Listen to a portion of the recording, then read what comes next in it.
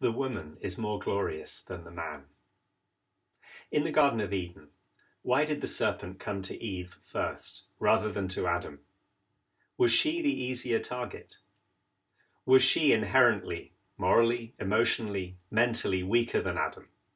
Not at all. The serpent attacked her first because it was afraid of her. It was the most astute of God's creatures. It sensed that she had the capacity to defeat it, and not only to defeat it, but to do so with unparalleled glory. The serpent, as part of God's creation, could do nothing without God's permission. So why did God allow it to attack? God had commissioned Adam and Eve to subdue the earth, in other words, to govern it, including governing the wayward, rebellious serpent. And this was their first opportunity. Why did God allow the serpent to attack Eve first, rather than Adam? There is a reason, because everything that God does is for a reason. God wanted her, the woman, to have the honour and the glory of defeating evil. The woman, Eve, was entirely capable of defeating the serpent, and she very effectively fought off his first line of attack. She stood strong in what God had said, and the serpent had to find another approach. This time, though, the woman set God's words aside.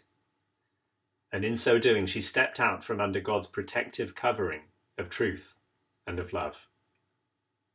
She allowed her senses to govern her rather than God. While she was submitted to God, she was mighty, she was glorious, she was morally, emotionally, mentally powerful.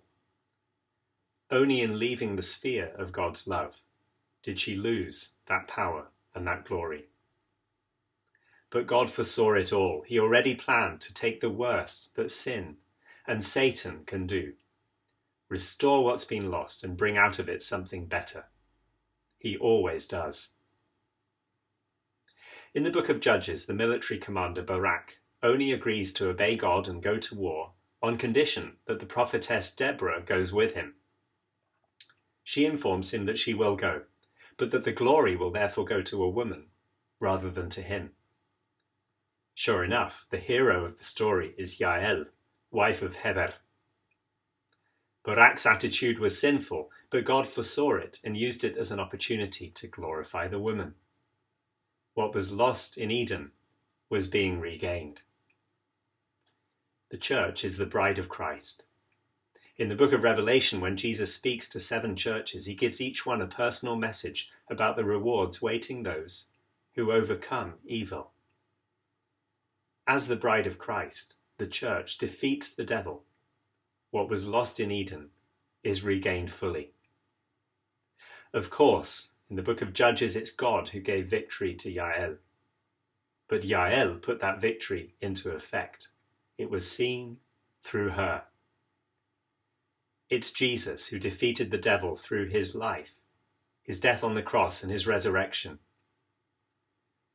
But it's the bride of Christ, those willing to overcome, who put that glorious victory into effect. It is seen through us. Christ is seen in us. The woman is the glory of the man. The man's glory is magnified in her. God's plan has always been for the woman to be more glorious than the man. Why else would it be that at a wedding, all eyes are on the bride, not the bridegroom? Because she's more glorious. But why is she even there at her wedding? Because of her bridegroom, because of the man. The woman is the glory of the man. He is magnified in her. Marriage is in every way a symbol and representation of Jesus Christ and the church. When Jesus returns and takes the church as his bride, the whole of creation will marvel at her glory. But why is the church even there? We exist for Jesus Christ. The church is the glory of Jesus Christ.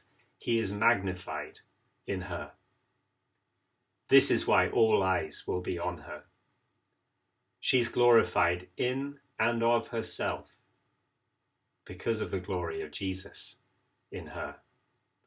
A glory which is as colourful as rich and as dazzlingly varied as there are people who make up his inheritance. God made humanity in his own image, male and female, to be his image bearers.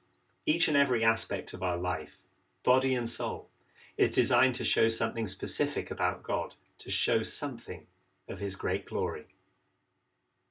God is Father, Son, and Holy Spirit, so let's look at the parallels. The Son, Jesus Christ, came to earth because of the Father. The Son shone forth the glory of the Father. The Son's might, mission, and message came from the Father.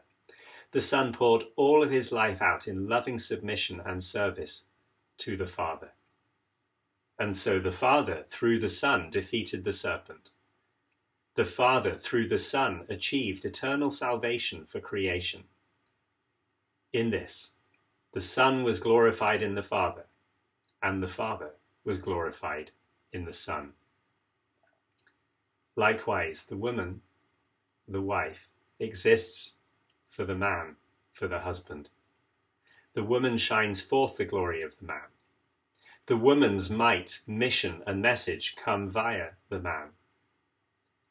As the woman pours out her life in loving submission and service to the man, she defeats the serpent. She acts as a redeemer, and she helps put salvation into effect for creation.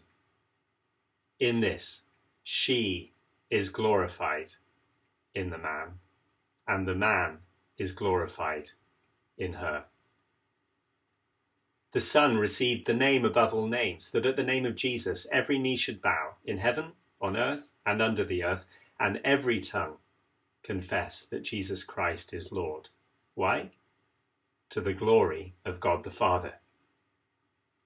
Similarly, the woman receives great honour, and her goal is to glorify the man.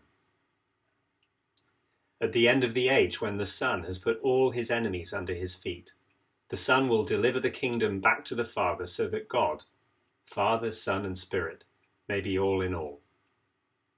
And similarly, the woman daily defeats the serpent. She daily builds her kingdom, but she builds it for the man, so that together, male and female, husband and wife, they can bear the image of God.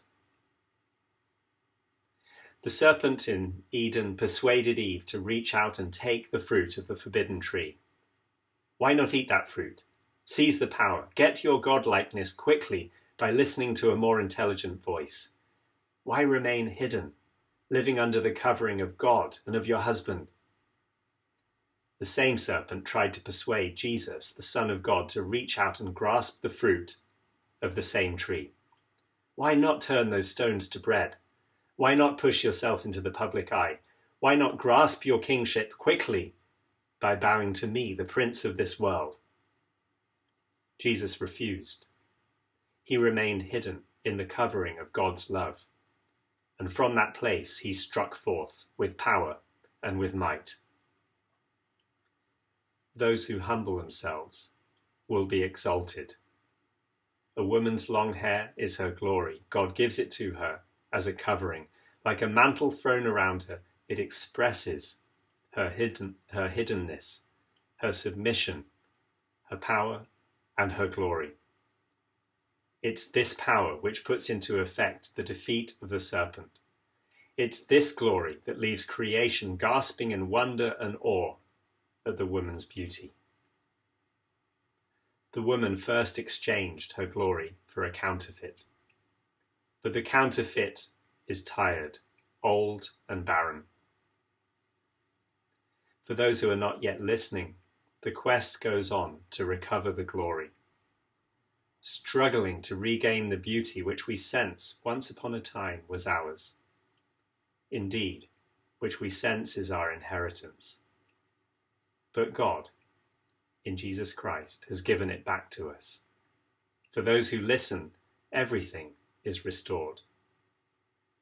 Not only to the former glory of the woman, a glory which was untested and untried in the field of battle, but to a glory that's proven, established, secure, and unlimited, because it's the glory of God himself, secured in Jesus Christ, and made available by the Holy Spirit, who is given to us without measure.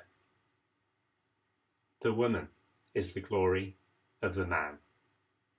The church is the glory of Jesus Christ. Let's live like it.